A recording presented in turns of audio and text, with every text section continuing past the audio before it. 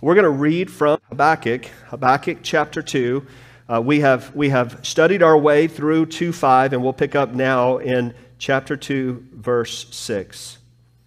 Shall not all these take up their taunt against him with scoffing and riddles for him, and say, Woe to him who heaps up what is not his own, for how long? And loads himself up with pledges. Will not your debtors suddenly arise, and those awake who will make you tremble? Then you will be spoil for them. Because you have plundered many nations, all the remnant of the people shall plunder you. For the blood of man and violence to the earth, to cities and all who dwell in them. Woe to him who gets evil gain for his house, to set his nest on high, to be safe from the reach of harm. You have devised shame for your house by cutting off many peoples. You have forfeited your life. For the stone will cry out from the wall, and the beam from the woodwork respond. Woe to him who builds a town with blood and founds a city on iniquity. Behold, is it not from the Lord of hosts that the peoples labor merely for fire, and nations weary themselves for nothing? For the earth will be filled with the knowledge of the glory of the Lord as the waters cover the sea. Woe to him who makes his neighbors drink. You pour out your wrath and make them drunk in order to gaze at their nakedness. You will have your fill of shame instead of glory. Drink yourself and show your uncircumcision. The cup in the Lord's right hand will come around to you, and utter shame will come upon your glory. The violence done to Lebanon will overwhelm you, as will the destruction of the beast that terrified them. For the blood of man and violence come to the earth, to cities and all who dwell in them. What profit is an idol when its maker has shaped it, a metal image, a teacher of lies? For its maker turns its own creation. Its maker trusts in his own creation when he makes speechless idols. Woe to him who says to a wooden thing, Awake, to a silent stone, Arise. Can this teach? Behold, it is overlaid with gold and silver, and there is no breath at all in it. But the Lord is in his holy temple. Let all the earth keep silence before him. This is the word of the Lord. Do you remember Jesus said, What does it profit a man to gain the whole world and forfeit his soul? You know it's possible, right? Maybe not literally gain the whole world, but gain a whole lot in this world and forfeit his soul. You know it's possible? The reason I bring that up is we need to remember that just because God uses someone, this wonderful gift from the Lord will be a come to our senses type of work from the Lord. God can use whomever he wants to use. And I hope that's really good news to you. To Habakkuk, it wasn't. He was perplexed by God using these wicked Chaldeans, these Babylonians. But I think it's important for us to pause, because so often we think because we're prospering, God is for us for good. But what we know is God used a wicked nation, precisely because they were wicked, to bring about his good and glorious plan. So his using them was not approval. His using them was not affirmation that they were right and righteous. And so often, we will justify all sorts of non-biblical attitudes and efforts and point to the success as evidently God is happy with me. Think of how many churches are large in number and they have all sorts of fancy facilities. They have worldwide impact. And they don't even believe the gospel anymore. It's pragmatism. If I do this thing and God seems to give me the outcome that the sinful, natural desire of my heart would want apart from him, God must be in that. God must be affirming. God must be blessing. God may use you. He may greatly use you. But that does not mean you're trusting in Jesus Christ alone for your salvation. We'll say that again. God may use you. He may use us. But that doesn't necessarily mean we are trusting in Christ alone. Again, we may have worldly success. That doesn't mean we're right or righteous. Habakkuk looked out and waiting for this vision. We left him in chapter 2 sitting on this wall waiting for the Lord to speak, waiting for the Lord to finish his speech and act. As God began to speak, it deeply troubled him. But as God continued to speak, it brought incredible clarity. And it will be a word of encouragement to us. This pronouncement of these 5 woes will be an encouragement to us if we're humble. If we're not humble, this can be offensive. It can wound us. It can wound our pride. But if we're humble, we're thankful for the warning. What God was doing, I think it says, what God was doing in this moment is he had revealed he was going to use the bitter and hasty Chaldeans for a moment. And he was announcing to Habakkuk, to you, to me, to anyone who has ears to hear, he is still just. He's just. So don't define the Lord in a moment. Trust the Lord for who he is. And he is just. So as I said here, we just read this, God pronounces 5 woes on these Chaldeans. 5 woes of what it means to not live by faith. And in pronouncing the 5 woes, he gives us 5 examples of what it looks like to not live by faith. And the reason I say these are 5 examples of not living by faith is because of verse 4. And the Lord is speaking there and he says, the righteous shall live by his faith. So he's calling Habakkuk out of this moment of complaining and concern and doubting. And he's saying, no. My people, the righteous, will live by faith. That is, the one who is righteous by faith shall live. And then he points now to the Chaldeans and he woes them for their actions. He pronounces a judgment. You know the word woe is the opposite of the word blessed or blessed. And so you think of the times that the Lord said, blessed are. This is a time in which we read, woe to him who is. We know what blessed or blessed means. Do you know woe means doom? Like doom? Certain doom. It is the opposite of blessed, the favor of God. It is the condemnation of God. So these 5 examples of not living by faith are things we need to consider because they live today. These tendencies still live in our hearts. These actions are manifest in our lives. And we need to read this slowly and consider these things. What does it look like to not live by faith? I like to point to the positive, but every once in a while we need to point to the negative. So hopefully this ministers to us, gives us alignment with his heart. Lois, go ahead and bring up, if you can, all 5 of these woes, or all 5 of these examples here. And you'll see as we work through them, there's overlap. You'll also see that I'm taking 15 and 17 last, and hopefully that'll make sense here in just a moment. But the first one we see in verses 6 through 8, this first example of not living by faith, not trusting the Lord, is what I've called selfish ambition. Again, there will be overlap in these, so it's not that this is the only moment of selfishness. This whole thing is full of selfishness, but I just want to highlight that one aspect of verses 6 through 8. So we read, shall not all these take up their taunt against him, with scoffing and riddles for him? And so what he's saying is there's irony here. There's mockery happening here. You think you got ahead with this? Ironically, it brought your ruin. That's what God is doing with these woes. So again, in verse 6, woe to him who heaps up what is not his own, for how long? And loads himself up with pledges. Will not your debtors suddenly arise, and those awake who will make you tremble? Then you will be spoiled for them. Because you have plundered many nations, all the remnant of people shall plunder you for the blood of man and violence to the earth, to cities and all who dwell in them. The Babylonians were consumed with self-interest. They did what they did because they were selfish. They would stop at nothing to get more land for themselves, more power for themselves, more influence, more wealth, ultimately more security for themselves. They didn't care who you were, they were going to take it. They didn't care what it cost you, they were going to take it from you. So in verse 6, woe to him who heaps up what is not his own. I know it belongs to you, but I'm stronger than you, it belongs to me now. Might equals right in the Babylonian heart. 2:8 says, because you have plundered many nations. They weren't great diplomats. They're not coming in to bargain. They're coming in to announce, it's mine now.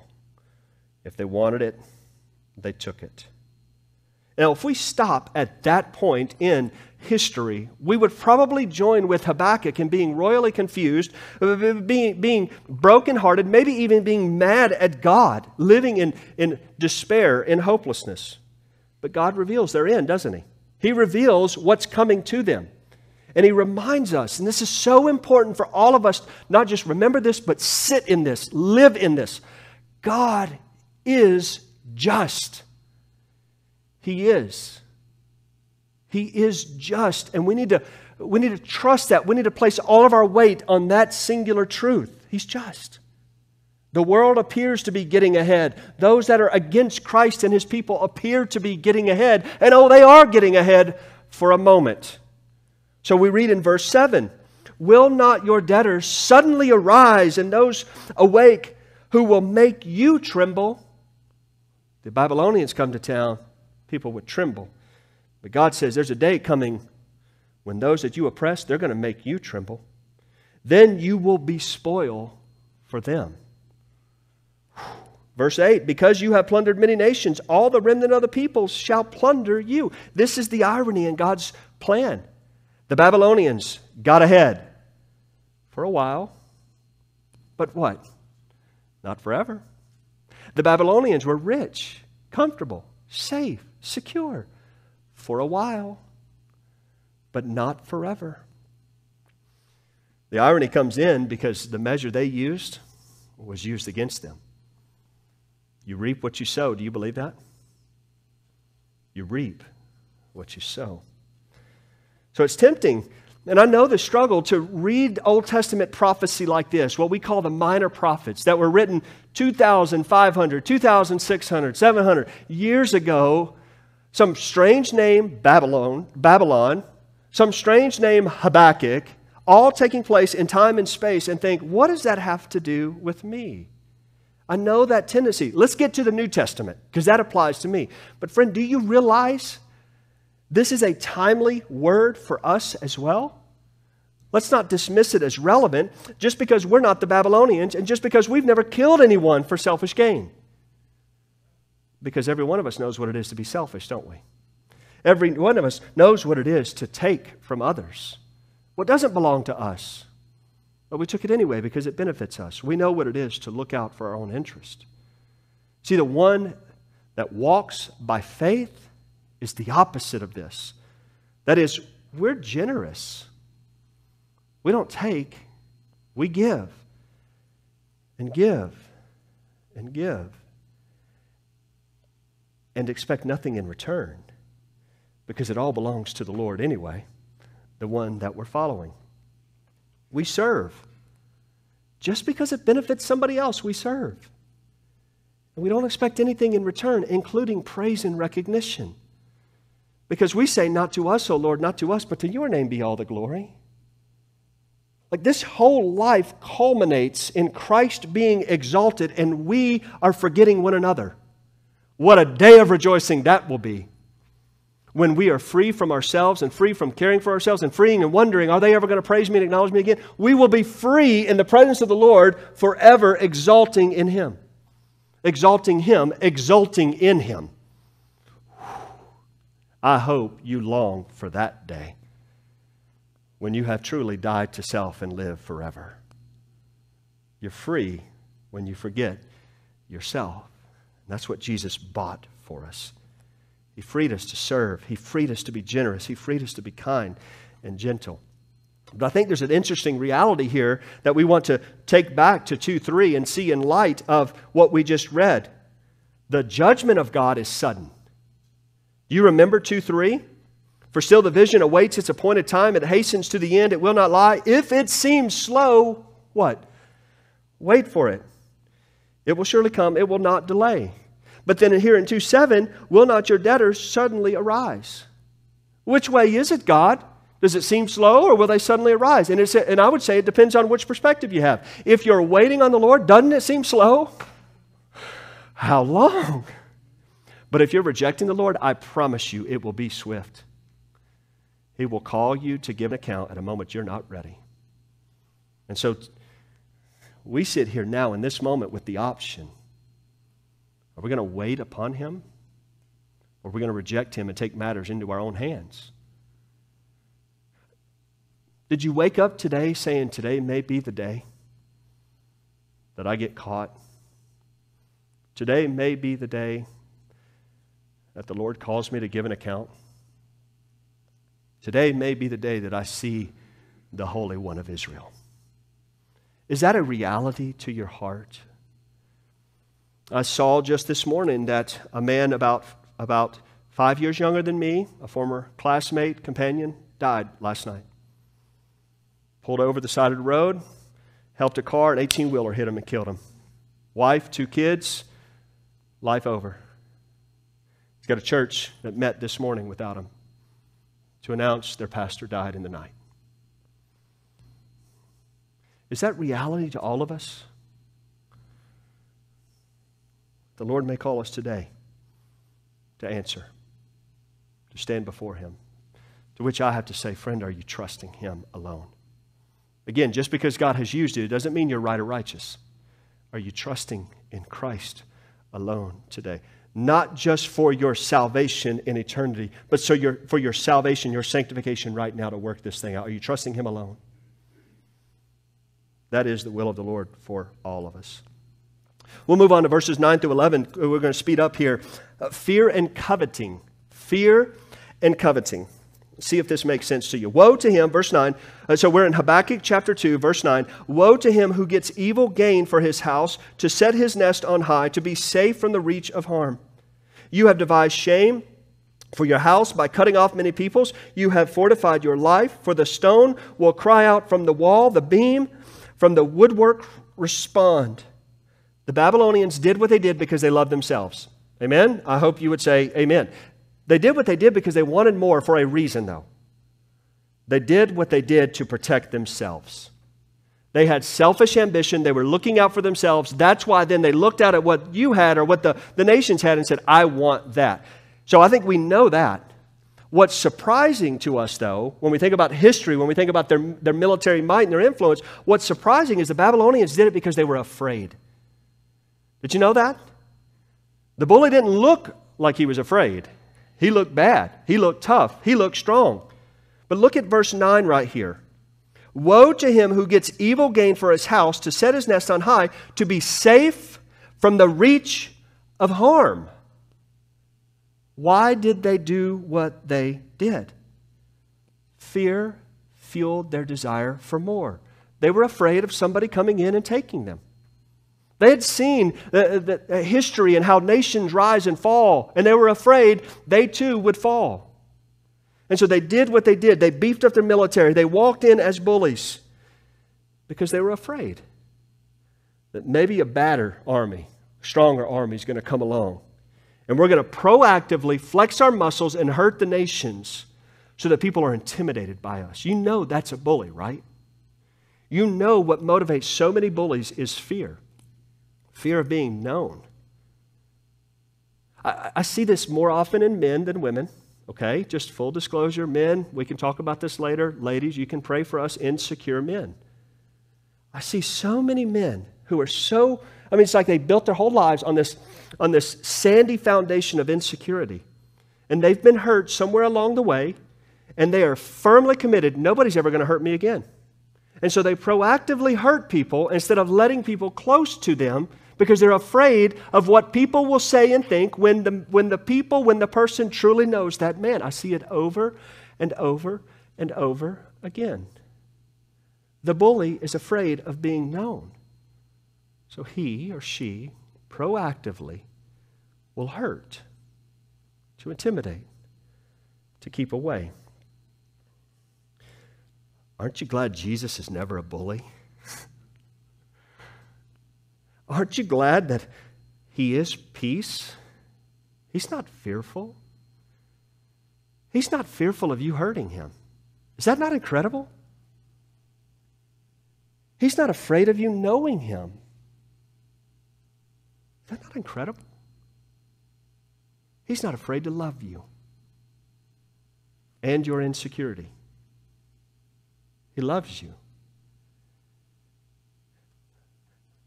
I was reminded this week that everything apart from God and His Word breaks down the closer we get to it. The more we really study it and meditate on it. So I'm sure that some of you still really think highly of me and think, I do have a sin nature, but it's pretty small and insignificant. Nonsense. Just come stay in my home for 24 hours. The closer you get to me, the more you're going to see the insecurity that lives in my heart, the sin that remains. You think of the philosophies of this world, the worldview that so many live by. The more you study it, the more it breaks down. But the more you study the Scriptures, the more cohesive it is. And the closer you get to God, the more wonderful He is. We've judged Him from afar. Again, His love must not be any better than my love, or things that we say and think and feel. But the closer we get to the Lord, the more tender He gets.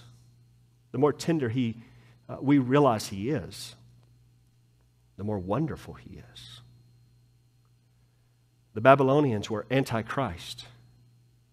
They did what they did to be free from harm, so they took. They took to be safe. The irony of sin is it promises one thing but delivers the opposite.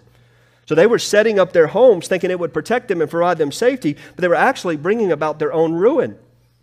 2:10 says, you have devised shame for your house by cutting off many peoples. You thought cutting off many peoples was going to provide you safety. No. It brought shame. You have fortified your life. For the stone will cry out from the wall. The beam from the woodwork respond. The very things that they coveted, the very things that they took, would eventually testify against them. Don't raise your hand. Don't shout it out. But I'm wondering, have you ever stolen anything? Have you ever taken something that wasn't yours? Maybe that's a more respectable way of asking. And then when you looked at it, it spoke to you. I'll never forget, 1988, I was 13 years old. 1988, I was 13 years old. I'll just let that minister to you for a minute. And I stole a 1986 Fleer Jose Canseco rookie card from my cousin. I didn't know the Lord. I knew Jose Canseco was the best player in Major League Baseball that year. And I know my cousin had the card and she didn't know what she had, so I figured I'd take it. And though I didn't know Jesus, every time I looked at that card, it said something to me. You're a thief. You ought to be ashamed of yourself. So you know what it's like when you put your hope in something and all it does is talk back to you. What you think is going to give you hope only leads to further shame. God says that's the actual life of the Babylonians, Habakkuk. They present themselves as strong and secure and prosperous. No. And God is saying that's the life for all of us who live in fear and take what's not ours. We,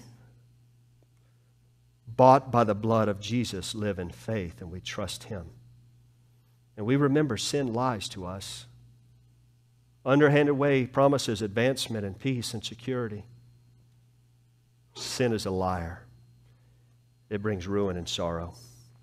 Which I think flows right into this next portion, how we use people. The third example of not walking by faith is using people. Let's read this again, beginning in verse 12. Woe to him who builds a town with blood and founds a city on iniquity. Behold, is it not from the Lord of hosts that peoples labor merely for fire? Nations weary themselves for nothing? To which we would say, no, that is not from the Lord. Verse 14, the earth will be filled with the knowledge of the glory of the Lord as the waters cover the sea.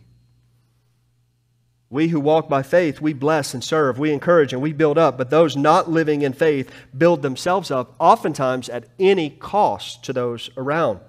So Babylon was a truly magnificent city. It was spectacular. The king's palace was the envy of all kings. In fact, one of the wonders of the ancient world was in the city of Babylon, this thing that they called the Hanging Gardens. Nebuchadnezzar's wife got homesick, and You got to remember, it was probably pretty hard to build a garden, a green garden in the middle of the desert. But when you have enough money and you have enough might, you can do it. And so what we in history look back on as one of the seven wonders of the ancient world, and we have a curiosity about or an awe about, what we need to remember is the problem was it looked spectacular, but it was not spectacular. It was built by slave labor. So what I'm saying is, though it was appealing to the eye, God was telling the Babylonians that their beautiful city would be brought to nothing. Everything they put their hope in would only be fuel for the fire of God's judgment. A nation built by slaves. Beautiful, spectacular, envy of all that saw it. Built by slaves, built by forced labor. So what the world envied, God said is shameful. That's a sobering word. Can you think of a nation built on the backs of slaves that many have envied?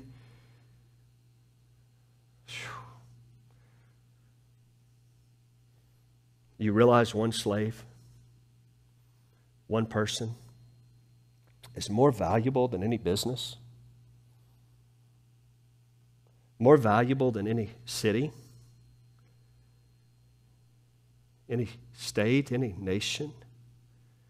Do we remember that? Because that's the heart of God. People are made in the image of God. They matter to God. I remember years ago being in New York City, and I know not everyone here loves cities, and not everyone loves New York City, and that's okay. God made us all a little unique, a little different. That's wonderful. But I remember being in New York City for that first time, and I just expected Spider-Man to come swinging through the streets. Because that's like the only time I'd ever seen something like that was in Spider-Man. We were swinging through these buildings. And I would just stand there and look, because I'd never seen anything like it. It's perfect squares. You could see the sun setting on the west side and so forth. And I'm just mesmerized. Then you go up to Times Square, and I'm just blown away. And then you go see Yankee Stadium, even though it was new Yankee Stadium. And I'm just like, wow, I know Babe Ruth didn't play here, but it makes me think of Babe Ruth. And Babe Ruth, and I'm just doing all this stuff. Well, a pastor friend of mine said, brother, don't fall in love with the city, its sights, and all that it has to offer you. Fall in love with the people of New York City. And my heart broke because I realized I loved the sights and the sounds and what it had to offer me far more than I loved those people. That I was in awe of the city and not in awe of the people. And it was a good correction for my heart. I was willing to use people to build a grand city and appreciate what they built rather than appreciate who God is and what He built. I think you would agree it's easy to be in awe of man-made things. It's easy to marvel at accomplishments in this world. But we who walk by faith, we love people. We value people. We don't use them. We don't use people to get ahead. We bless people for the name of Jesus. So when we walk by faith, we're going to bless and serve. We're going to celebrate. We're going to celebrate other people more than keeping them around because they benefit us. So where this is going is verse 14. Knowing that the greatest cities and knowing that the greatest nations will all fall, verse 14 says, the earth will be filled with the knowledge of the glory of the Lord as the waters cover the sea. Babylon didn't last long. It had its moment. 539, God brought her down. And what was once mighty and no one could overcome, God brought them to ruin. And He was glorified in it. And we have to remember that Revelation 17 and 18 talks about the Babylon the Great. And in the last days, God is going to judge and God is going to bring Babylon the Great down to ruin. Speaking of this world economy, this world system, it will all be brought to nothing. And in that day, God, our King, our Christ, will be exalted and worshiped above all other people, above all others. He will be the one loved and adored. And on that day, our hearts will be full. Why? Because the earth will be filled with the knowledge of the glory of the Lord as the waters cover the sea. God in His glory will shine farther, wider, and deeper than what we can even conceive of right now. And we, when that moment happens and His glory spreads and bursts, we will finally be at peace, full peace. And we will finally have our joy capacity exploding now, overflowing joy in the Lord. Do you long for that day? Is that what keeps you going day after day after day, when one name is lifted up and one name is known all over this world? And on that day, remember, you and I will be forgotten. And that will be a glorious day when Jesus, the only one who's worthy of worship, will be the only one worshiped. I long for that day. I ache for that day. And don't get me wrong, I love my family, and I want to see my family grow up, and I want to see them accomplish things in this world. And believe it or not, I want grandchildren, and I want to hug them and love them and spend money I don't have on them, or whatever you do with grandkids, and just go out of my way to dote all over those I want that. But you know what I want more. I want to see Jesus worshiped. I want to see Jesus exalted. I want to rest in Him. And that's what God is saying to Habakkuk. It's coming. Oh, child, don't give in to discouragement today. Don't think sin is prospering and will overcome all things. No, no, no, I will. In fact, let's go on to this next piece right here, verses 18 through 20, about this idolatry. I love how this ends. I guess God will work with me and forgive me for not ending the sermon here. But what profit is an idol, verse 18, when its maker has shaped it, a metal image, a teacher of lies? For its maker trusts its own creation when he makes speechless idols. Woe to him who says to a wooden thing, awake, and to a silent thing, arise. Can this teach? Behold, it is overlaid with gold and silver, and there is no breath in it at all. The earth is the Lord is in His holy temple. Let all the earth keep silence before Him.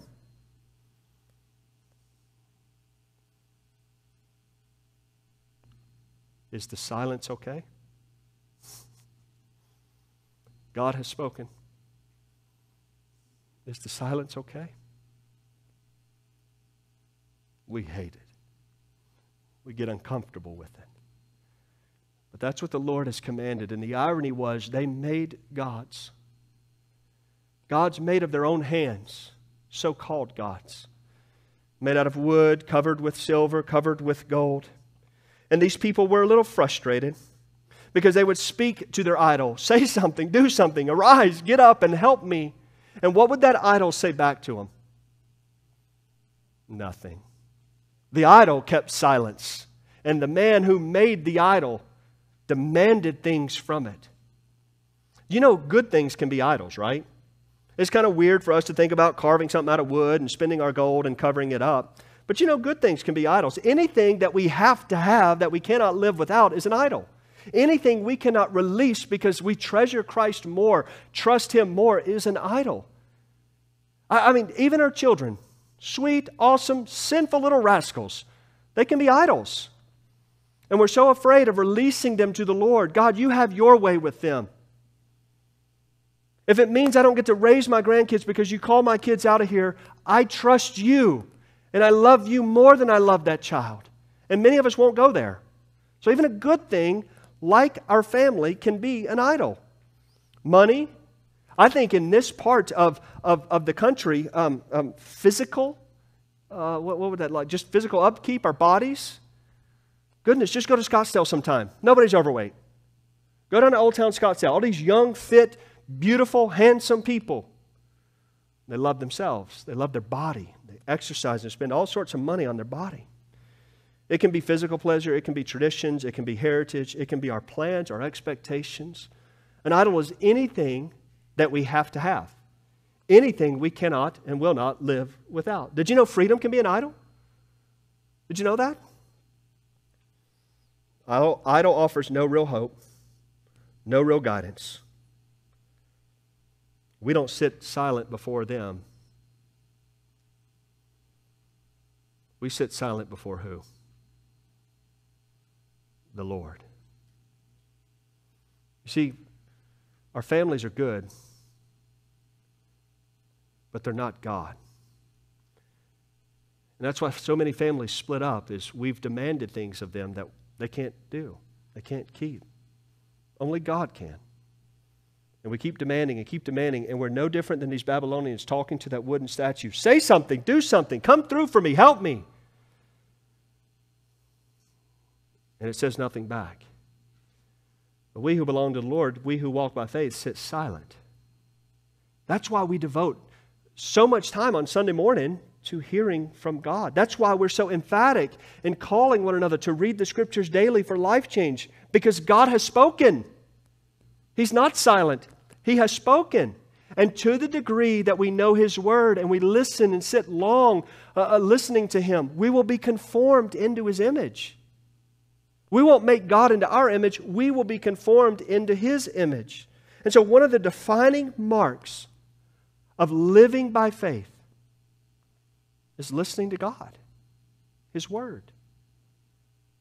And so the question we need to ask is, are we listening to the idols of our heart, or are we listening to the Word of the Lord? Who or what's voice is loudest in your life? Lord willing, it is the call. It is the word of the great shepherd of the sheep, the Lord Jesus. And we trust Him. And what He says is good, and we trust Him. And what He says is harmful, and we trust Him. What He says blesses, we trust Him. What He says ruins, we avoid, because we trust Him. Brothers, sisters, friends, let me beg you to take it up and read. Take it up and read. Where do you start? I'll just open up tomorrow. Open up this afternoon. I recommend a plan. If you want to know the plan, I'll share a plan with you, but just read it. Yesterday, we had a moment in our family that was marked by an unwise use of the tongue. And I just gave brief counsel. Go read the Bible, pray, and then let's talk. He walked into his room, he grabbed his Bible, he opened up to Ecclesiastes 5 because that's where he was reading in his Bible reading plan.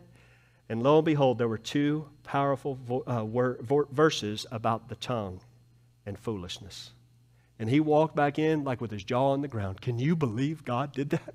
Yes, because that's how God works. And that was a moment of being shaped. That was a moment where the Lord rubs some rough edge off and polishes him, forming him into the image. Take it up and read, please. God is not silent. Which we end now with this thing called drunken violence, drunken violence, verses 15 through 17. I saved this for the end because I believe of all the woes, they're all graphic, they're all startling, but of all the woes, this is by far the most graphic, the most startling, the most shameful. And the image, as we read this, is going to be that Babylon has come to town, and they've come to town as your friend, your old drinking buddy.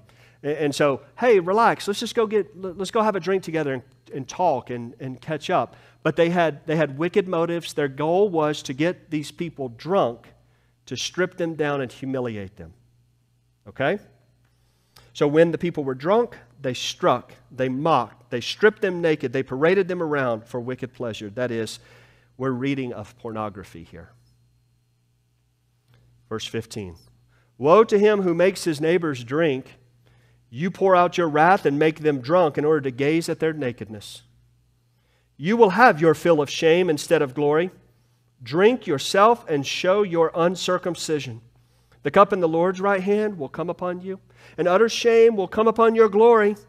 The violence done to Lebanon will overwhelm you, as will the destruction of the beast that terrified them. For the blood of man and violence to the earth, to cities and all who dwell in them. So this passage here, again, frames it as them coming to town, getting people drunk, to do a ruinous thing, to mock them and shame them and to humiliate them in their nakedness. But the Lord tells us that He has a cup that these people are going to drink from. And the cup will be marked by shame. Not the pleasure. They thought it was going to bring them pleasure to do this, but all it did was bring shame and ruin. But we, the people of the new covenant, we who have read of the crucifixion of Jesus, we know that on the night that the Lord Jesus was betrayed, He's there in the garden and He said, Lord, let this cup pass from me. And we know that when He was crucified, He was stripped naked and He was paraded around for all to see. And so we know it was our Lord Jesus who drank that cup. The cup that we're reading of right here, He drank it, the cup of judgment, the cup of God's wrath.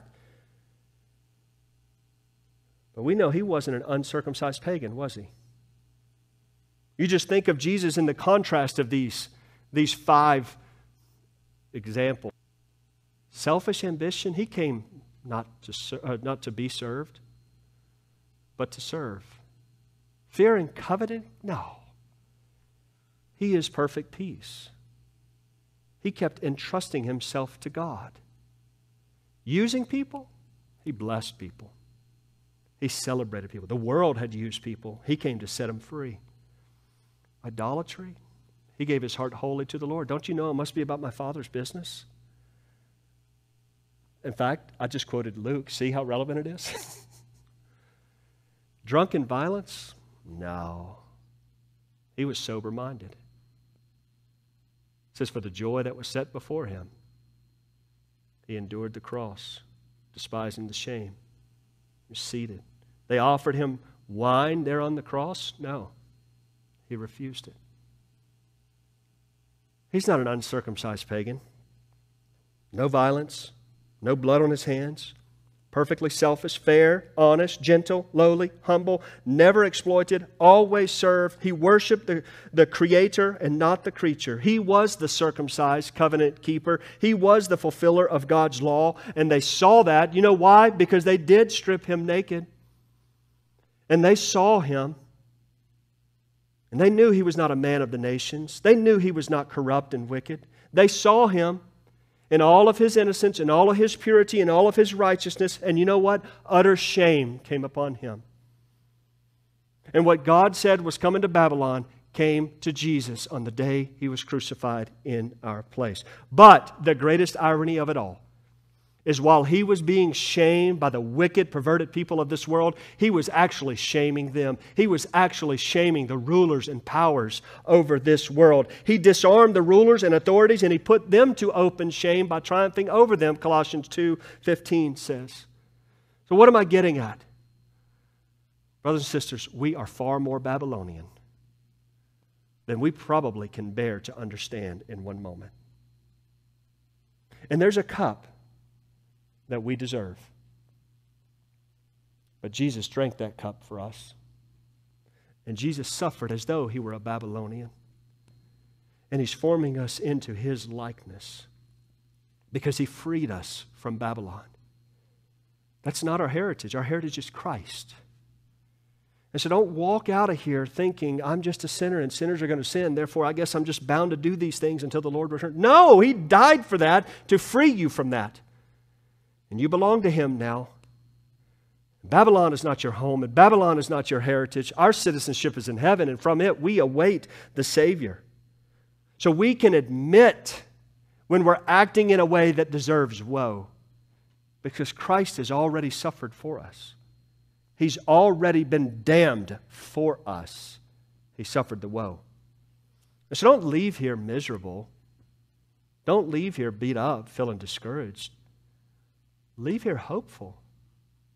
Where you see that Babylonian-like instinct, look to the cross and remember it's finished. He's already paid for it. You're free. You're not a slave to that.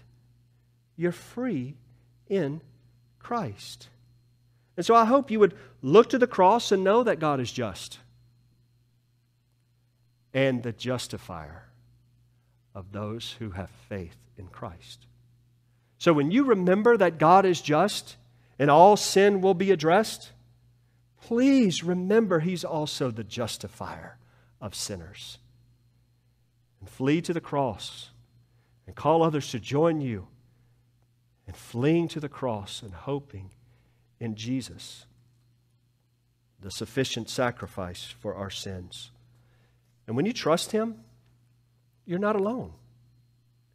You're not alone trying to figure this thing out, how to navigate through these dark days. You have one that's dealing with you as innocent, as free, as righteous.